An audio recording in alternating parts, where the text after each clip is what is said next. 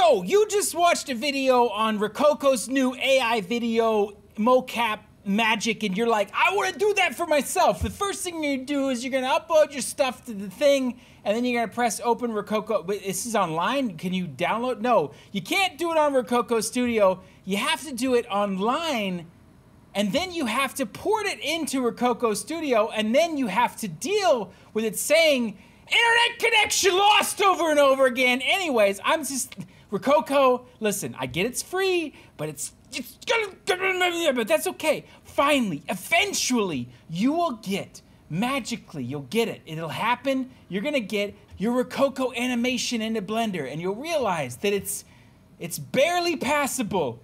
I guess it could do the job. It's there, I guess. Okay. So people told you that Mixamo was good.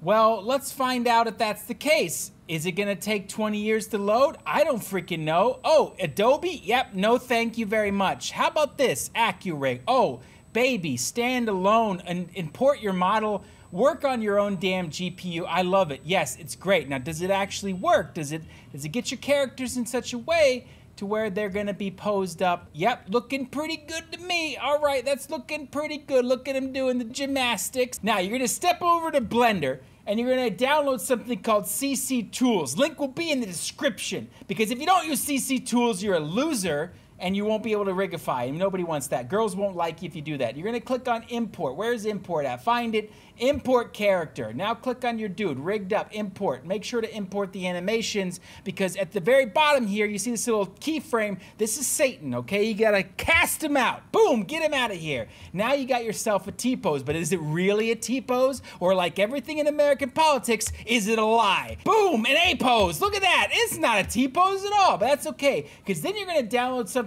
called Cats. Links in the descriptions. You're gonna click on your armature, you're gonna click on go to pose mode, and when you go to pose mode, you're gonna see something change right here. Oh, didn't change. That's because in armature, you have the wrong one selected. Click on regular foreigner guy rigged 001, bam, apply as rest pose. Boom, you're gonna click out, you're gonna go to object mode, and there it is. Now when you go into edit mode, you see that nothing changes, but what's more is you wanna make sure that his nips are right there.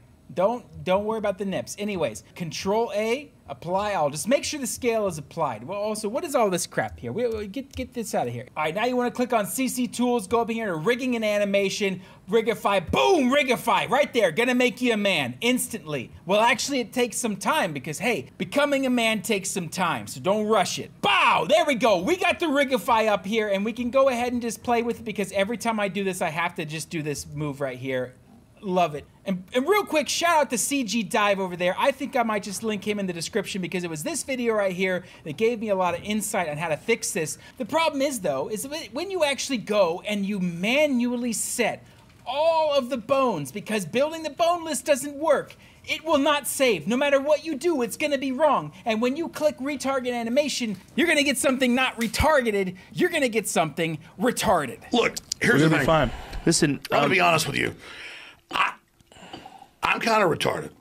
Okay, enough joking around. How do you actually fix this? Well, if you see over here, it will actually save the old skeleton when you click Rigify, and it will save that apart from the mesh. You can take this and you can move this off to the side, or you can just leave it where it is. I find it's easier to move it off to the side. You're gonna retarget those animations from Rokoko skeleton to the Accurig skeleton. Now, the way to do that is to click in the description below and just download the JSON file, because I've mapped these all up correctly. You can actually just click right here to clear out all your data.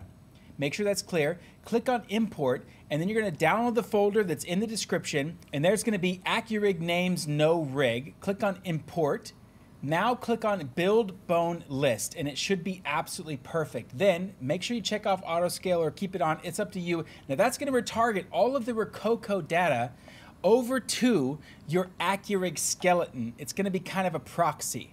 Now, just in case there's something wrong with the JSON I sent you guys, just take a look at my list right here, screenshot now, scroll down to the bottom, screenshot now. And as you can see, it's gonna copy that Rokoko data pretty good. Nothing a little bit of Rigify can't clean up. But of course, we gotta go ahead and do the second part. And now you wanna show the Rigify skeleton. And it's pretty easy. You just go back over to the Rokoko plugin, click on your skeleton from Accurig. Now click on your Rigify.